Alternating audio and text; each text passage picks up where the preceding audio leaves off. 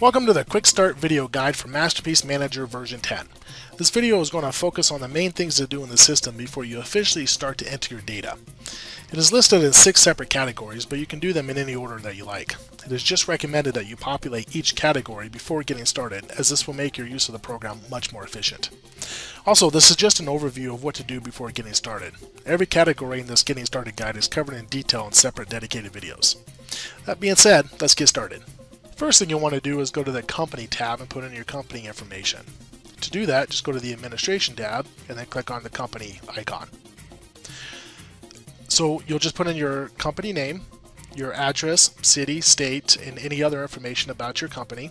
You can upload your logo and some terms and conditions to put on your receipt. There are 3 main things you want to do from here, and that's the General tab, Purchase tab, and Email settings. The Purchase tab is where you'll select the options of how Masterpiece is going to calculate the consignment and commissions.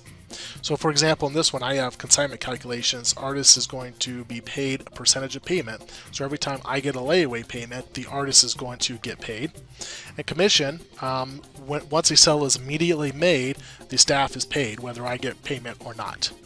And then just go ahead and choose which option applies to your gallery so that Masterpiece will calculate accordingly, and then hit save. Next thing is the email settings. This is for the email marketing tool in Masterpiece. Basically, you'll put in what email address you want the emails to be from and what's the from name. So you may have from sales@yourgallery.com, from name is sales. And then just hit save. After entering company information, the next step is to enter stock locations. To enter stock locations, just click on the Administration tab and then the Stock Locations icon. Masterpiece comes with several default stock locations that can't be modified or edited, such as stock, sold, approval, RTA, leases, and so forth. However, you can add your own locations by hitting the Add button and then typing in the new location. Type in the new location and just hit OK. And that's it for stock locations. The next step is staff management, also known as your staff members. To go to staff management, just click on the Administration tab and choose the staff management icon. You'll just hit the Add button to add new staff members. I'm just going to go ahead and open one that already exists so you get an idea of what it looks like. But basically just fill out the information for each staff member. Particularly important is the user role, in case you need the user role to do only specific tasks, and then the tax type and location. Typically, each staff member will only have one tax type and location. Location has to do with physical gallery locations, and then tax type, every time you open up a new cell, you may want it to always go to the local tax type, or you may want it to always do tax-free because you ship most of your stuff.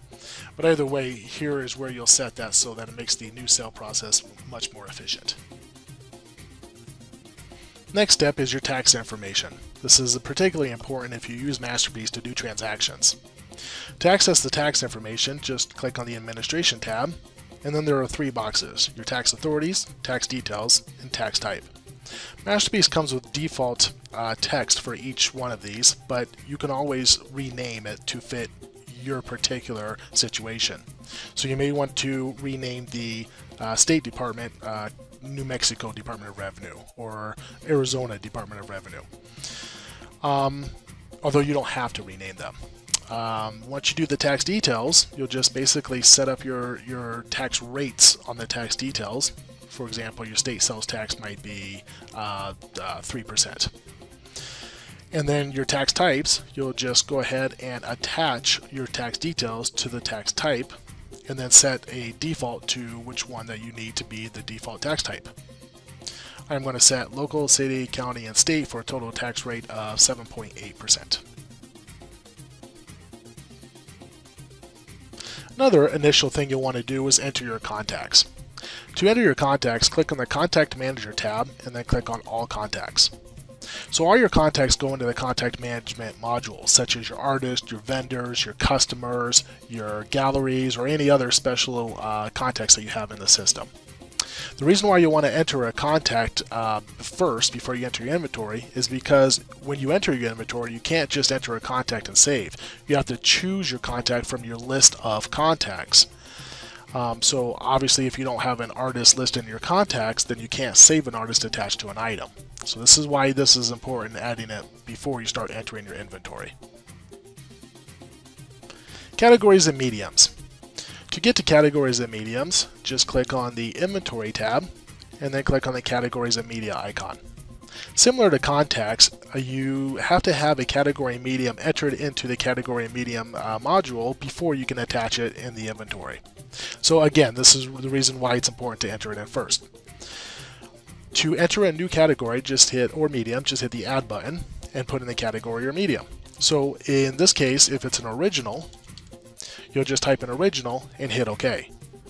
If it's a medium to original, for example, oil on board, then what you'll do is you'll put in the medium, you'll check the box that says is medium, and then attach it to the parent category, such as originals, and then just hit OK.